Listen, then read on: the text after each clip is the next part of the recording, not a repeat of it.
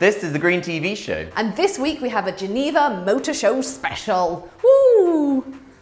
That way? Okay, so we thought we'd do a countdown of some of the best and the worst from the show so far. So tell me about the show, Dawn. Okay, well, it started in 1905. It's one of the biggest in the year for the industry, and we've been looking at some of the figures. So, out of 130 roughly exhibitors, amazingly, only 15 of those are actually exhibiting zero-emission vehicles, and an additional 8 have hybrids, which is crazy. At number 5, we've got DS automobiles. Yes, like a golden panther pouncing on the plains of EV. This is the incredible E-Tent. Now, this is a concept all-electric, high-tech Grand Tourer. It's quite the beast of a car. It's got just over 400 brake horsepower, top speed of 155 miles per hour, a range of 220 miles, and interestingly, it uses a carbon monocoque chassis. And at number 4, we have the beautiful handmade Morgan from the UK.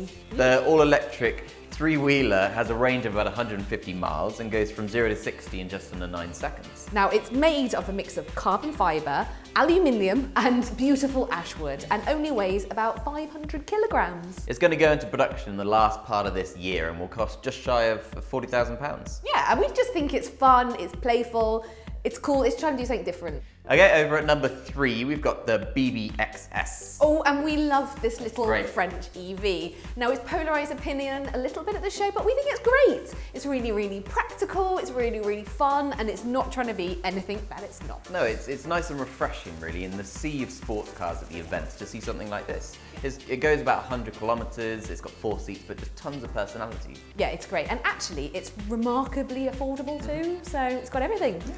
Fun. Good work, guys. Love you. At number 2, we have the H2 Sports race car concept from Pininfarina. This sleek Italian number is actually the world's first hydrogen high-performance car. Yes, and it runs off a hydrogen fuel cell and only emits water vapour. Hitting speeds of 180 miles an hour, we're really hoping that this will be a trailblazer for other car manufacturers to move away from combustion engines and towards clean, green energy like hydrogen. Indeed. Thanks, Giuseppe. Ciao, guys. Ciao. Ciao, bello.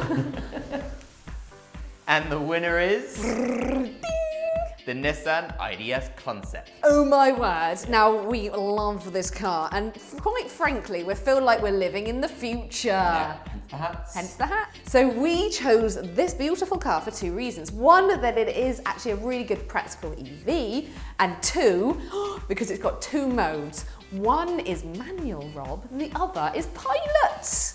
This is actually quite interesting.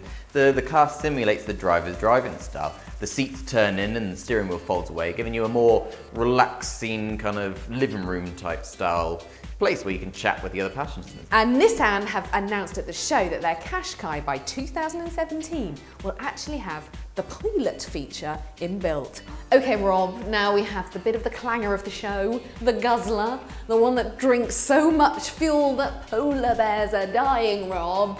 That's right, this is the Bugatti Chiron, and it's the world's fastest production car, and it's been lauded the king of the motor show. However, it's also one of the worst cars at the show for the environment, and it could produce up to about 600 grams of carbon dioxide per kilometre.